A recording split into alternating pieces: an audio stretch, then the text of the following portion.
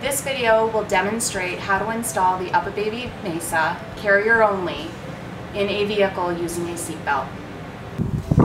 One of the first things you need to do when you're installing with carrier only is you need to evaluate where your locking mechanism is in your seatbelt. And in order to do that, it's either in your retractor, which is where your seatbelt comes out of, or it's in something called the latch plate.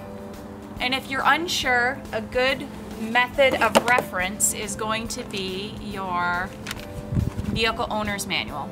This should tell you what kind of locking mechanism you have in your seatbelt. After you determine where your locking mechanism is in your seatbelt, with the Mesa, you have to make sure that no portion of the front vehicle seat is touching any portion of our carrier. So it's important to ensure the seat back is at an appropriate angle where no touching is occurring. You're going to take the carrier, the Mesa carrier, and you're going to place it on your vehicle seat cushion. You want to make sure that this line right here is level to the ground.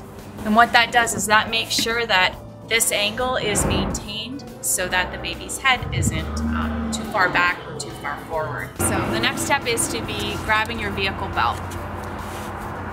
These little blue guides right here are actually our seatbelt guides. And I say blue because if you were to reference your car seat manual, which you should also be doing on top of listening to this video, everything is color-coded blue in our manual to indicate seatbelt install. Our seatbelt in this vehicle is locking in the retractor. So I'm going to pull it all the way out. I'm not sure if you can hear that ratcheting. So as I am pulled it out, I'm feeding it in, and at the same time I'm going to apply pressure in something we call the seat bite, which is where your cushion and your back meet right here. So as I remove all the slack out of the lap belt, I'm going to feed the shoulder belt into the retractor. There we go. And the last thing I'm going to do is be checking in the belt path.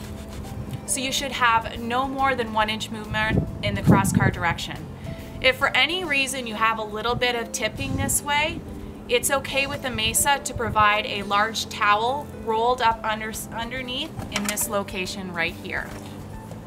And that's how you do carrier only install.